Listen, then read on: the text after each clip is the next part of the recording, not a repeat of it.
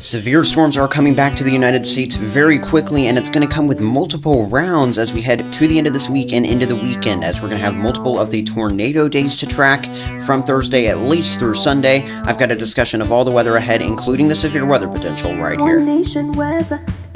As always, I appreciate you for joining me. Don't forget to hit that WeatherBell trial link down in the description for a free trial to the maps I use at many times throughout this video, and hit the subscribe button if you enjoy this content and you're not already subscribed. I do a lot of videos and additionally some live streams to answer your questions and keep you up to date on the weather. Now, taking a look at the pattern overview, I want to start off by looking at the mid-level jet stream, your 500 millibar jet with the European model. And what this means is we're looking at the mid-levels of the atmosphere, and you can see that we've got a little trough or a piece of jet stream energy moving into parts of Texas, Oklahoma, and Kansas by the time we head towards Thursday, going into our Friday morning. That's going to kick off storms late Thursday night, and additionally, once again, with new rounds as we head through Kansas, Oklahoma, and Texas being the primary states for those, as we head towards the Friday and Friday night time frame as well.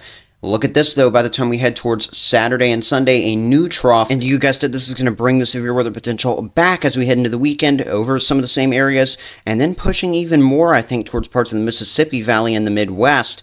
A little bit more than that first system will be able to do. Now, let's play this out on Future Radar, give you a little bit of a better look at what's going to be playing out. First of all, as we go through late tonight on our Tuesday night, going into our Wednesday, April 24th, some showers, even some high elevation snow showers there in Maine, as we've got a little cooler dip in the jet stream over that region. That storm not going to be our severe weather concern, though, obviously. Meanwhile, we'll be watching some showers late Wednesday developing, maybe some thunderstorms over parts of Texas that could briefly go severe. But it's once we go towards late Thursday, this is Friday at 7 a.m. That's when we're going to see the evolution of our next low pressure system, storms forming in western Kansas, western Oklahoma, western Texas, late Thursday going into Thursday night, progressing as we go towards Friday morning over a lot of the same zones in the southern and central plains. It's looking like this low is going to be strengthening quickly, and you can also notice some more of that energy back into the Pacific Northwest with our next system, probably following closely on its heels. But again, this is still system number one that we're tracking here, moving over the central plains with a renewed severe weather threat, probably again as we head towards Friday afternoon after our Thursday night threat. Some of it could even be from some of the existing storms that were ongoing over parts of especially Texas, Oklahoma, Kansas during the Friday morning time frame. Nonetheless, that low looking like it'll be weakening as it heads towards the northeast. Couldn't rule out some more severe storms over parts of the far upper Midwest and Great Lakes region Saturday, April 27th, but our attention is going to turn to what's back here in the Rockies, producing heavy snowfall, some gusty winds moving on out of the Rockies and into the plains Saturday morning here. So that's something that we're going to be tracking very, very closely, and look at how that one develops, and you can already see the dark greens moving over Nebraska, Kansas, eastern parts of Oklahoma, and Texas by the time we head towards Saturday, late in the evening after a day where we recover from the last storm system, bring the moisture back north quickly, bring the warmer temperatures back north quickly. That's going to allow 4 more severe storms to strike, and potentially in a very intense way late Saturday, going through Sunday. And look at this low pressure system even stronger, progressing towards the upper Midwest, and it could even drag a stronger cold front as far north as Wisconsin by the time we go towards Sunday evening and into early Monday. Now, I want to talk about the severe threat day by day here, and let's start with Thursday. The Storm Prediction Center, as I film this on your Tuesday evening, having already issued a level 3 of 5 enhanced risk, indicating that we could see some pretty significant severe weather by the time we head towards late Thursday, and this is really into Thursday night. We'll likely be facing the potential for some very large hail in these zones. I'm hashing out some of it, maybe getting on up there to 2 to 3.5 inches in diameter, getting on up into that baseball size range. Also some tornadoes, maybe even an intense one or two, especially there in some of those areas highlighted in the yellow and especially the orange from the Storm Prediction Center. It's all as that upper level and mid-level jet streak that we were looking at the very start of the overview in this video combines with this lower level jet. You can see those reds, even some of those maroon shadings on your screen by the time we head towards late Thursday night, early Friday morning.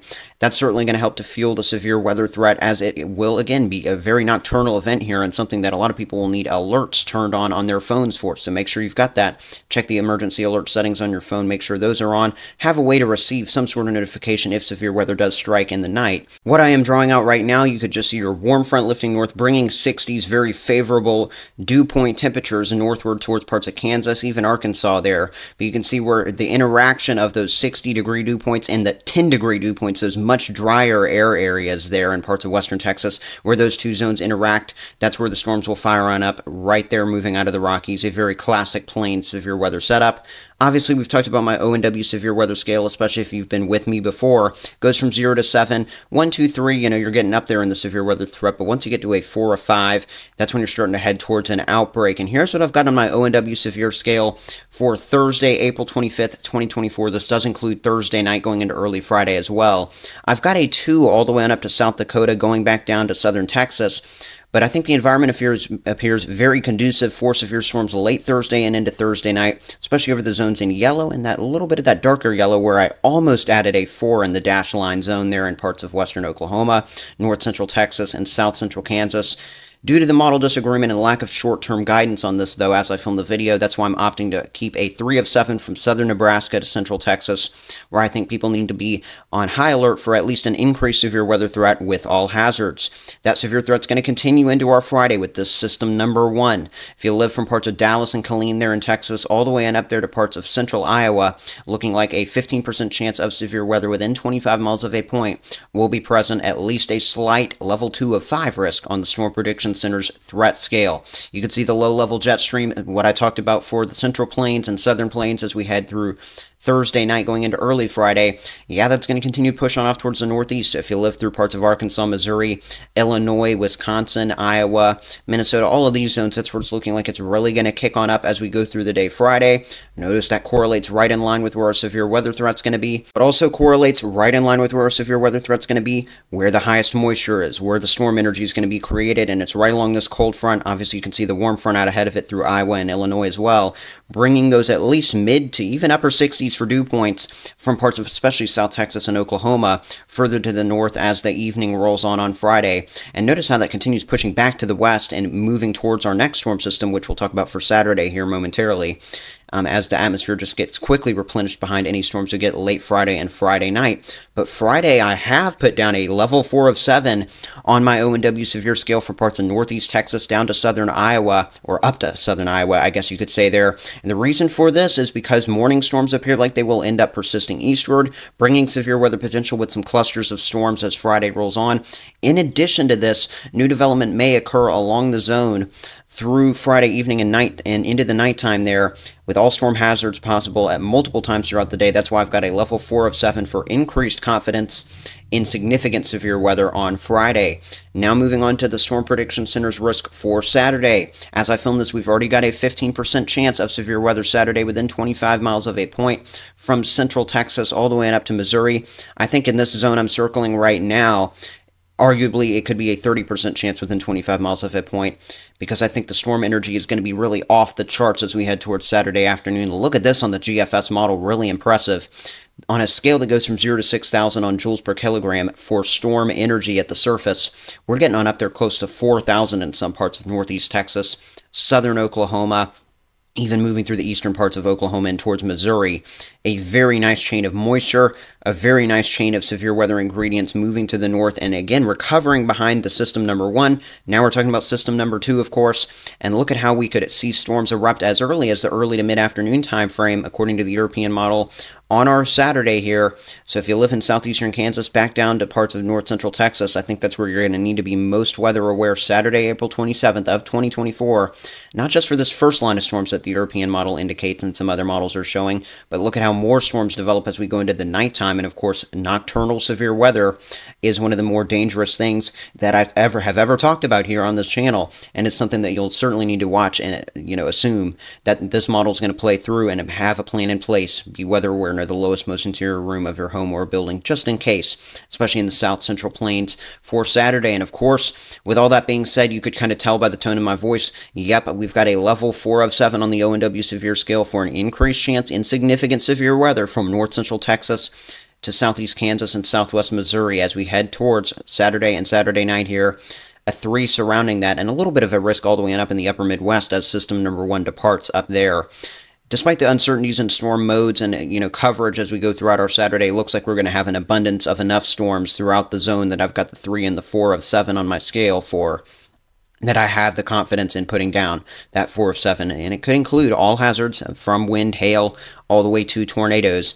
By the time we head towards Sunday, April 28th of 2024, severe weather, including potentially all hazards, will likely be over parts of the Mississippi Valley, and even into the Midwest. Remember, I was telling you earlier in the video that the second storm system is going to have the potential to move more towards the Midwest. That's why Illinois is more included in that level 3 of 7 risk. That could even eventually increase there on the ONW severe scale. All things we'll be tracking, probably discussing in future live streams, something you want to subscribe to the channel for. Another thing that we're talking about here, though, is the rainfall, and it's looking like we're going to get at least a couple inches of it just out of the Friday and Saturday storms along the warm front and the cold front here from the Central Plains moving towards the upper Mississippi Valley here through Sunday early morning. You can see some of those reddish totals indicating 2 to 4 inches through, especially Missouri there in southern Iowa getting hit the hardest with some heavy rain, it looks like, according to at least this blend of models, which is something good to go off of. Hasn't been 100% accurate in the past, though, so even if you live in areas with lower totals projected, keep it in mind. Certainly, they're looking like the highest totals with isolated 4 to 6 inch spots will be from northeast Texas through Arkansas, Missouri, and into Illinois, and then obviously in these zones I'm circling now. That's where we'll at least be looking at the potential for some isolated to scattered flooding, especially if totals fluctuate. Something we'll again be tracking. Lots more to pinpoint as we get closer, and that's why you should, again, like I mentioned earlier, subscribe to the channel because I will provide some live updates and briefs in the community post section of the channel as well. Here we go, Wednesday, April 24th, 2024, in the 20s and 30s over parts of the Great Lakes for temperatures. Now we're talking temperature tracking, just giving you an overall look at what your temperatures will be as we head through the coming days. 20s and 30s over the Great Lakes, well, we've got these 60s down here over parts of Texas and southern Oklahoma, parts of western Louisiana. Look at this. In the afternoon Wednesday, if you're south and pretty much southwest of this line, you are definitely sitting in the 60s and 70s pretty comfortably for Wednesday afternoon.